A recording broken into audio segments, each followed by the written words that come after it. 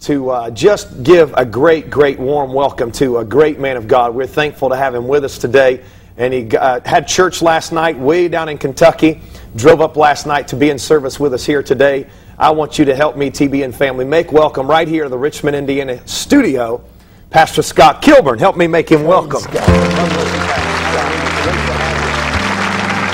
always thankful for the opportunity to be able to be with you and minister for you, and you come up and be with us. You preached for a revival last month for us.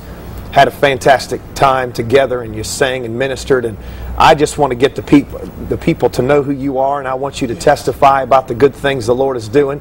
First of all, I want you to talk about where you were raised at and how you were raised, and then I want you to share a special testimony before we talk about what God's doing right now, because He's doing some great things right now. So Amen. Talk to me about where you came from. I was raised in Breathitt County, Kentucky. God in a little Christian home, and went to a little Christian church called the Pentecostal Workers Church, raised in a little holiness background, and God was just moving greatly. And in 3 weeks revival one month, God saved me, filled me with the Holy Ghost in the same week, and got to seeing God doing great things and the power of God. Raised in a home that my grandma and them taught faith. Praise God. Strong. Taught the Word of God, that you live by faith, walk by faith, talk by faith, and seen the power of God move in great and mighty ways. Praise God. Well, I want you to tell me about your grandma. I want you to talk about that church that your grandma, was that your grandma pastored, and she's still there. Yeah, my grandpa pastored, and my grandma was co-pastor. She, for 12 months, when they moved from Indianapolis, Indiana to Kentucky, in the holler there, Breathitt County, up in the little holler, head of nowhere. And, now explain what a holler is to some of these folks in Ohio. They don't mean to shout hallelujah. It's in back of head of nowhere between two mountains. Okay. And back in the holler, where we call it in Kentucky, she had got stricken with cancer. Went from 12 months suffering with cancer. Went from 150 pounds down to 90 pounds. Lost all of her weight. Was losing her eyesight. But through her home, she would write on the walls, "By His stripes I'm healed." Praise God. She'd write every verse that talked about healing. She'd write it on the stove, on the washer and dryer. She got so weak that she couldn't go any farther. She told my grandpa, said, "I'm going to go in the mountains, I'm going to pray." Well, they lived behind the church at that time. And so my grandpa said no, said, "We'll lock you up in church. We'll let nobody bother you." So he packed her down. She finally agreed to it, packed her down, set her on the altar. Laid her on the altar there. She laid down. Brother Scott, at this time, she's about 90 pounds. Yes, 90 pounds. Losing her eyesight. It's coming. It's going. And just on the verge of just dying. And so she was them old timers that didn't go to the doctor, didn't take medicine, that type of old time holiness people. And so here she was. She's sitting on the altar there, kissed my grandpa goodbye.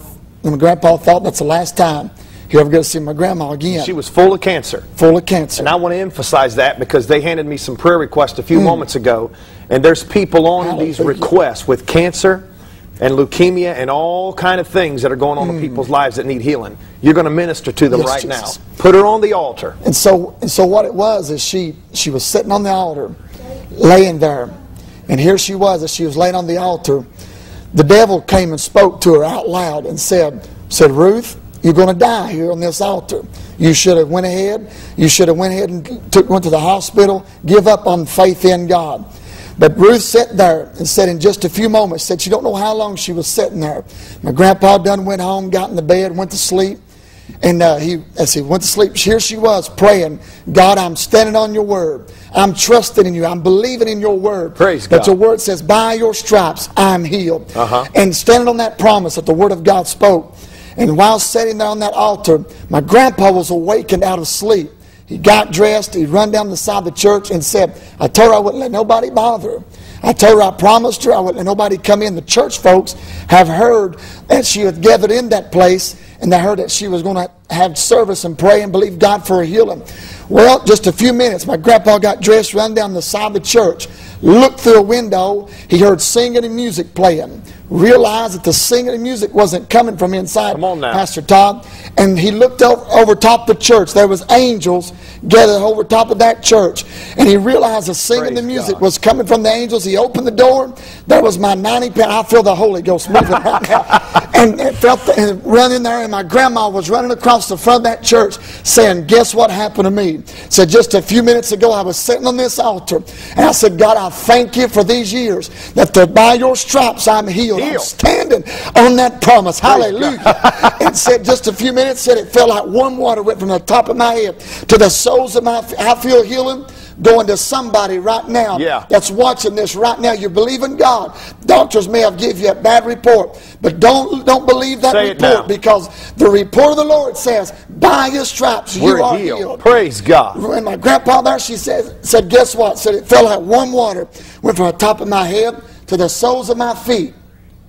Hallelujah. Thank God. I feel something stirring right now. Now listen, that was how long ago, Brother Scott? Because this is important. That's been 30 years ago. And where is she now? She's still in Breathitt County, Kentucky. Praise God. Preaching faith in God, preaching the Word of God, preaching by his stripes. We are healed. Healed. Hallelujah. Glory to God. And Brother Scott, there are many people that are watching that have just wrote God off and said there's no way I can be healed because cancer is bigger than God. Leukemia is bigger than God. A daughter in trouble or a son in the hospital is bigger than God.